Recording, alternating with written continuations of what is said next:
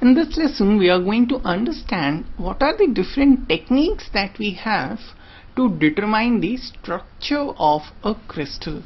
Okay, we've already seen what are the different types of crystal structures that we have. Okay, important types of crystal structures, like we have seen the sodium chloride crystal structure, we have seen the diamond crystal structure, right? And we have seen all the basic unit cells, which are your Breve lattices, right? Now we are going to see how do we actually scientifically study a structure of a given crystal. Okay, so the first technique that we are going to study is known as Laue's method. Okay, so we are going to understand what is your Laue's method and what do we have in here. Okay, so this is a basic diagram which is representing your Laue's method for analyzing a crystal structure. Okay, so over here you have a X-ray tube. So this is emitting your X-rays.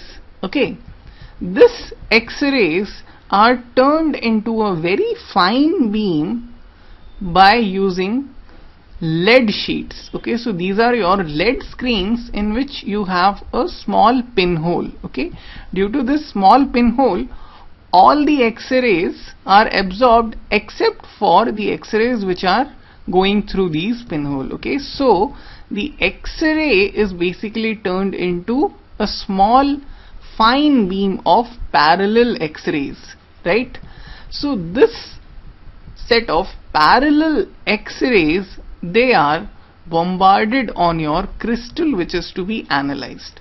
So this is the crystal which we are analyzing to understand what its crystal structure is. Okay, when this X-rays, they fall on these crystals, they get diffracted and you get a pattern on the screen. Okay, this is your screen on which you get a pattern which is something like this. Okay, this pattern is unique for every crystal. Okay, over here you have large number of bright spots, as you can see.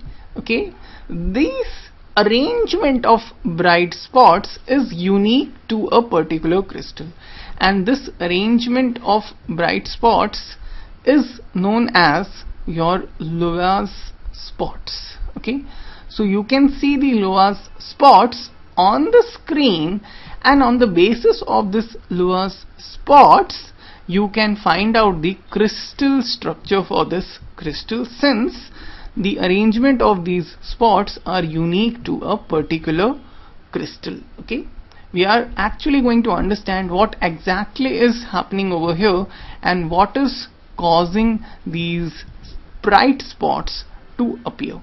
Okay, so this was your Laue's method. Just recollect what we learned about family of planes.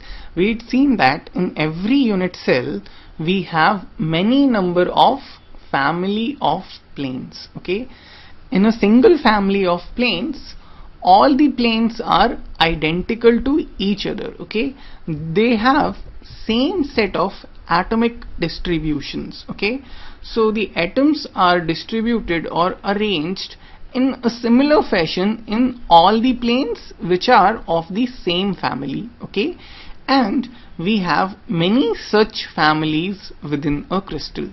Okay, so you are going to have many such families in your crystal, and in each of the families your arrangement of atoms would be same for all the planes which are of the same family. Okay, so it's going to be something like this.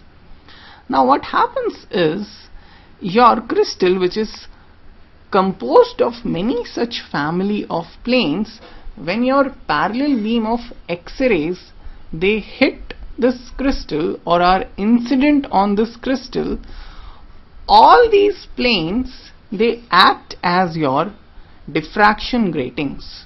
Okay, so essentially your crystal is a three-dimensional diffraction grating.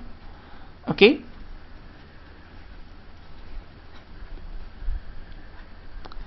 let's just analyze one particular family. So let's